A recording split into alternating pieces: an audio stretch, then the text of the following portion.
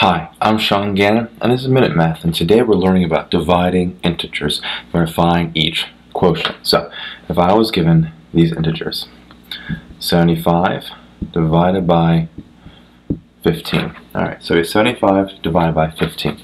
Well, that's the same fraction as 75 over 15, or 15 into 75.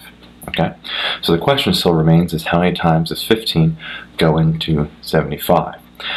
Well, if we don't know that off the top of our head, right, it's going to be kind of difficult. It takes some time there, all right? So what I like to do is say, okay, well, what about just kind of test multiplying numbers? 5 times 15, well, what is that? Well, 15 I kind of break down to be a 10 and a 5. Okay, right? 15 is just 10 plus 5. Well, 10 times 5 is 50, and 5 times 5 is 25. 50 plus 25 is 75. So 5 is our answer here, right? 5, right? 75 divided by 15 is just 5. And a positive divided by a positive is a positive. So our final answer is just 5. So quick recap, we're given 75 divided by 15. Well, we know 15 goes into 75 5 times, and a positive divided by a positive is a positive. So our final answer is just positive 5.